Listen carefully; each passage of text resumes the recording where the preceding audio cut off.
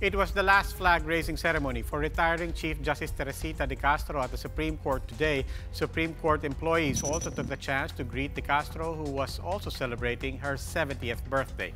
Despite her short and controversial stint in office, De Castro says she has done her part to fully serve the judiciary. Among her contributions were to push for salary upgrades and promotions for Supreme Court employees. De Castro, thank you, SC Praise Committee, for this certificate of appreciation.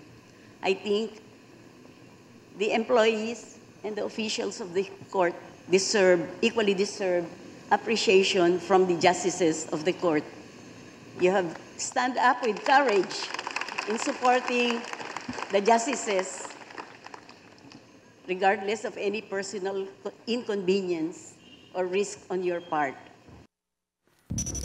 De Castro will formally step down as Chief Justice on Wednesday. And while the search is on for the next Chief Justice, Senior Associate Justice Antonio Carpio will be the court's officer in charge for the meantime.